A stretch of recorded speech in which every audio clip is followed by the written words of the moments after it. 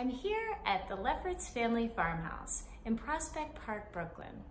This is a special room. It's Grandma Femiti's room, and it was a particularly warm room because it was the only bedroom with a fireplace. That's why there's a child's bed in the room, because her granddaughter Gertrude used to come in here and sleep at night to stay warm.